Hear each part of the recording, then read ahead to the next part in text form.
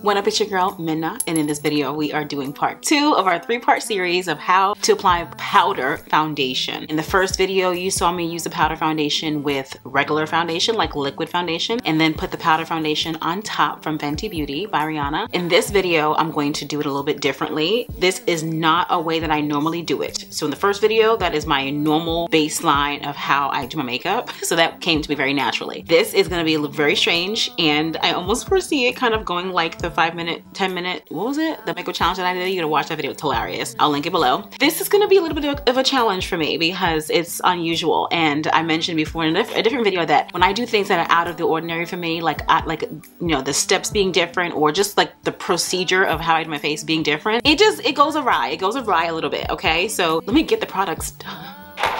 So I have the products. Make sure you watch that first video to get the context of what I'm talking about. Now, I don't know how this is gonna come out, and I have other things that I need to do after I film this. And this is a challenge of doing stuff like for the first time or trying something new. When you have something else you wanna do afterwards, you're like, please behave. Please come out the way I'm hoping it comes out, which is bomb. This is a scar from, or you know, a boo-boo.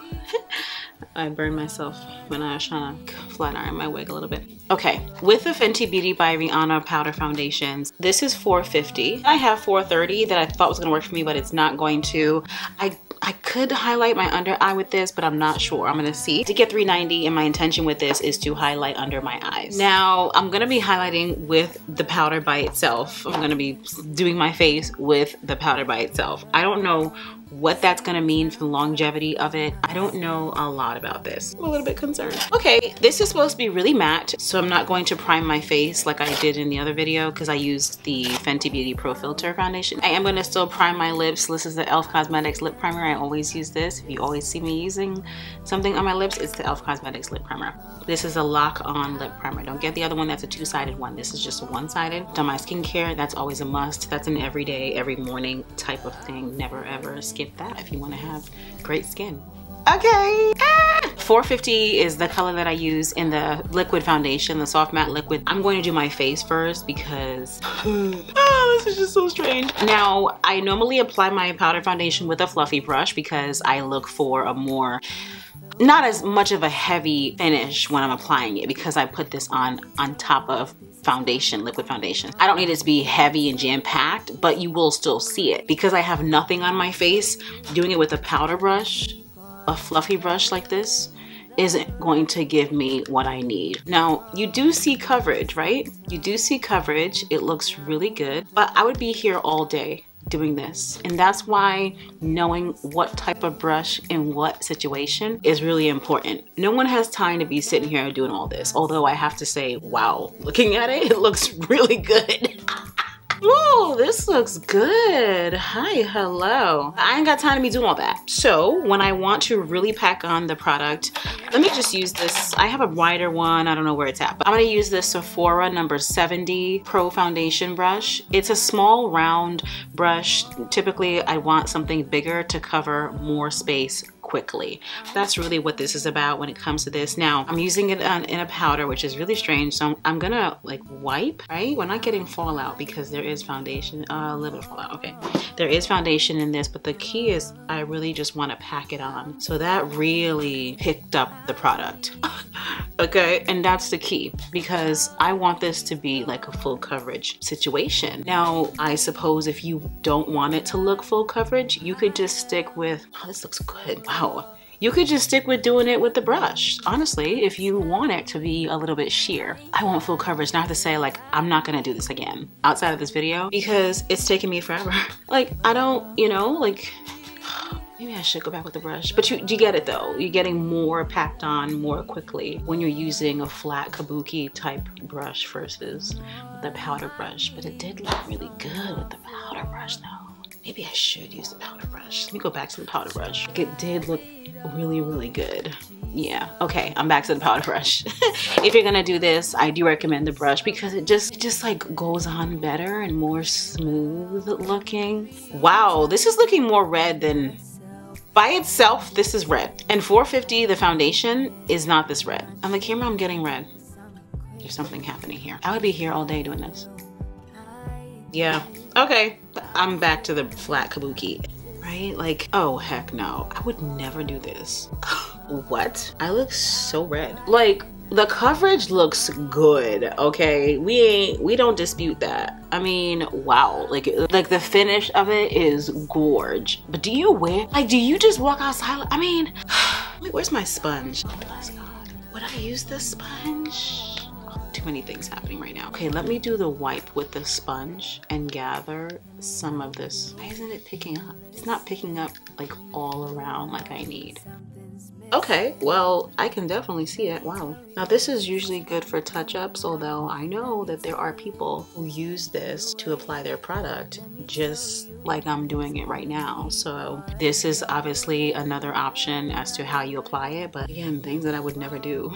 This is one of them. I mean, I would never do this. I mean, even if you're someone that does your makeup in the car or on the go, like, would you want to be pressing it on like this? I'm just used to liquid, so. Okay, let me get this side because of my blemishes and just in general. I want an even coverage, you know? Oh God, I mean, it looks good. It's just weird to me. I exfoliated this morning, but I feel like I need to do more. Yeah, I need to exfoliate more right here. Oh God. Oh, a lot of things going a little awry. Again, this is really matte. What? Okay, the coverage is not even. I don't see how the coverage could be even using the powder brush, using the flat kabuki brush, or using the sponge. It's on my face, but I don't see even coverage like I normally would. This is dry. It's matte the way it's supposed to be. I mean, it feels like skin. It doesn't feel like powder. All right, now we're gonna do the under eye. Now when it comes to under eye, I don't even know what brush I should use because I do wanna pack it under my eye. I'm gonna use the 390 color right here. Yeah, I'm gonna use the 390 color. I don't think I'm gonna like this one. I think I'm gonna wash this off. This is not gonna work for me. So I'm taking 390 and getting some fallout, but you know, here we are. Tapping off the excess. Wow, I don't think this is gonna go well. Let me look in the mirror and straighten. What in the world? Okay, so if you're the kind of person who highlights with powder foundation, I mean, this is looking good, but it's not even. I mean, I need regular foundation under my eye.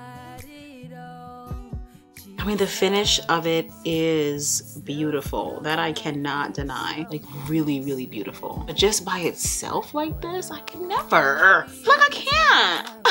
How? Like, where are we going? Just like this? Trying to create the illusion of the, you know, when I do my highlight, I get on the side of the nose. And I guess I would highlight my, I had hopes for this routine.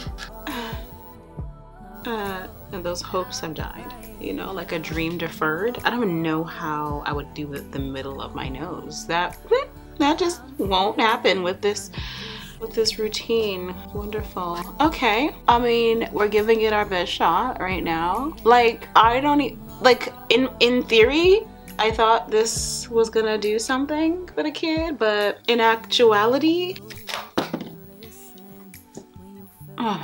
like, the finish is fantabulous, you know, but I'm gonna stop right here.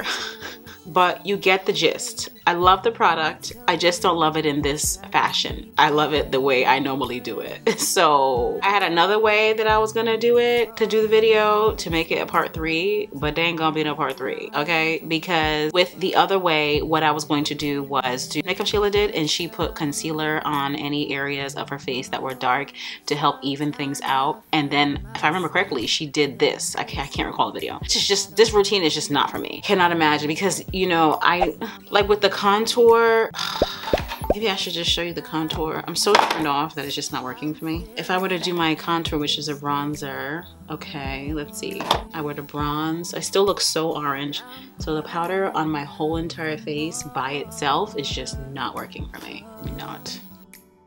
I can't finish this video. I can't finish the routine. It's just not gonna work out for me. The products are awesome in this fashion, not for me, but I am going to use 390 to set my under eye and see how I like it, because it looks fantastic. I mean, it looks amazing. But I definitely need concealer, definitely need foundation.